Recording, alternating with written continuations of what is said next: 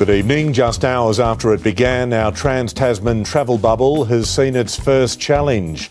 A border worker has tested positive to COVID-19 in Auckland, despite being fully vaccinated. Qantas and Air New Zealand side by side on the tarmac at Auckland Airport. They've been isolated from other international flights, and for good reason. An airport worker has just tested positive for COVID. No. Seriously? This was a border worker who did work in an environment where they were coming into contact with the planes that are used to transport people from red zones. They're onto this.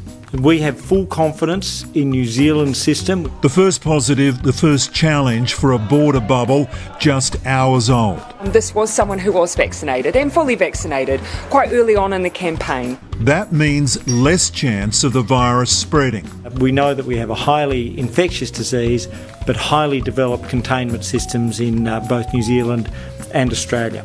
And the international threat is rising on both sides of the Tasman. In the last 24 hours, there were 24 new cases detected in hotel quarantine around Australia.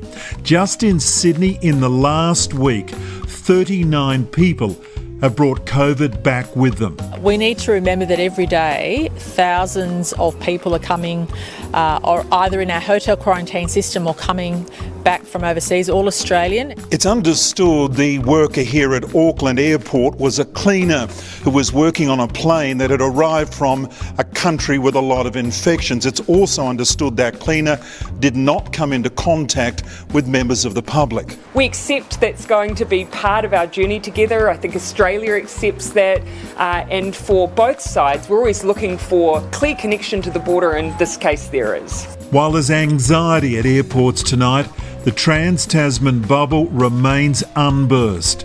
Its success, in part, resting on these planes keeping a safe distance from other aircraft.